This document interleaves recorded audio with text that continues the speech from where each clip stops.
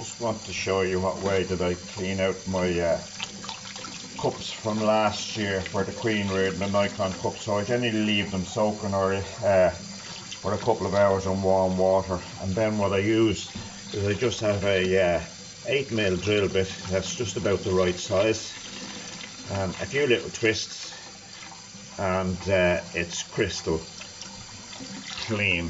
I can just show you. You can just see there that leaves them. So usually it's full sort of little bits of gunk. You don't have to worry too much about the outside, but literally a few twists like that, and then it's clean again. So I used to use little bits of stick, and I actually find this is a much better job with it. Leaves them absolutely crystal clean, and I just leave them then just running in the water there to get out any little bits of fibres.